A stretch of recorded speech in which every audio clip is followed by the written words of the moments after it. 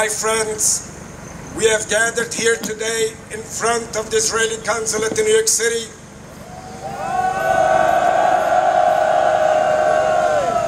to express our pain and our solidarity with our brothers suffering under the Israeli government.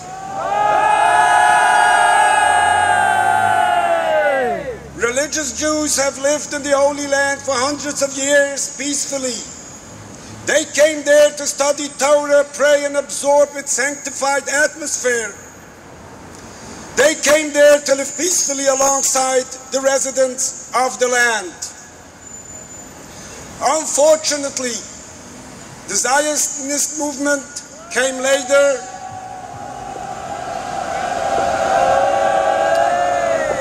with a different purpose. They came to create a state in violation of the Torah.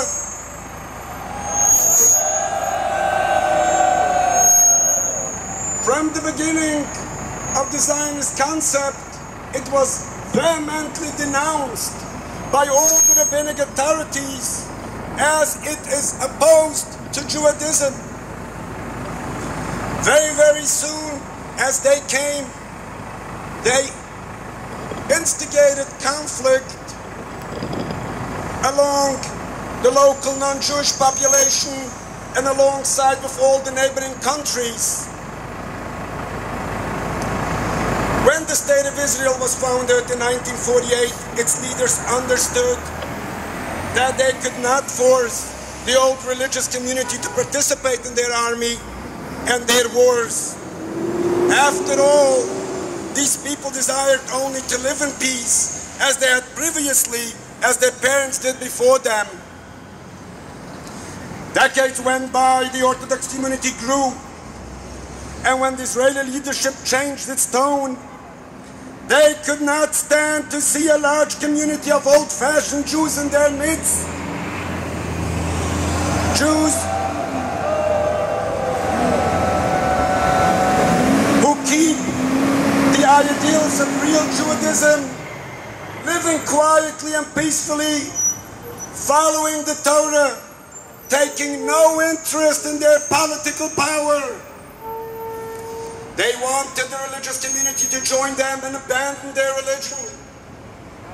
And what better way to change the religious community than to drive the young ones into their army and indoctrinate them?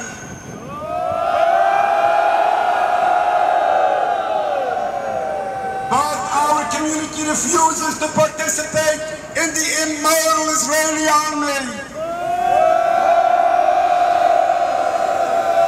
We will not abandon our Torah values. We will not change our beliefs.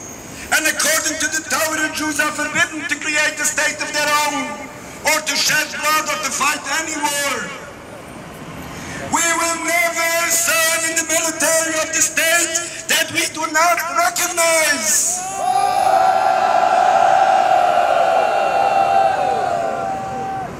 Let no one be fooled. The Israeli army does not need these young boys. The Israeli army recently turned away thousands of qualified recruits. No, they don't need the Orthodox.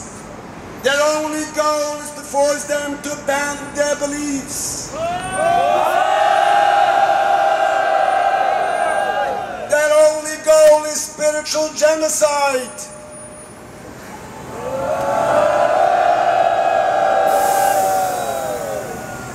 Almost no country in the world draft their citizens in peacetime. And even they grant exemptions in reasonable circumstances, certainly for religious convictions. Only the Israeli police break into someone's home in the middle of the night.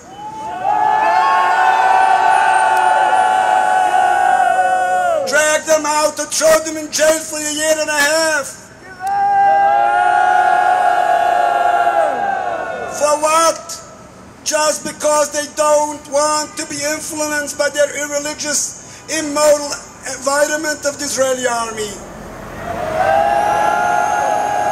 Only the shameful Israeli government does that.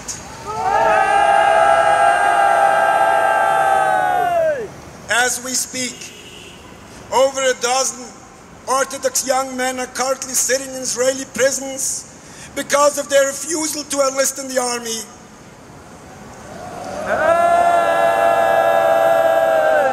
So we are here to say to the Israeli government, stop the brutality, stop the cruelty. Orthodox Jews in the Holy Land have the right to refuse to take part in your actions. Let our community live in peace.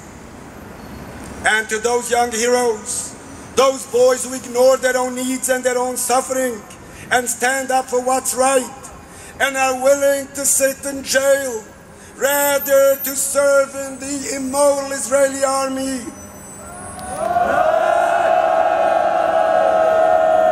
Our message here today for them is, we are proud of you. We are with you. Continue to be strong, because at the end, the Torah will prevail. Truth will prevail. Authentic Torah, true Jews will prevail. Well, Hashem, I see you. Thank you very much.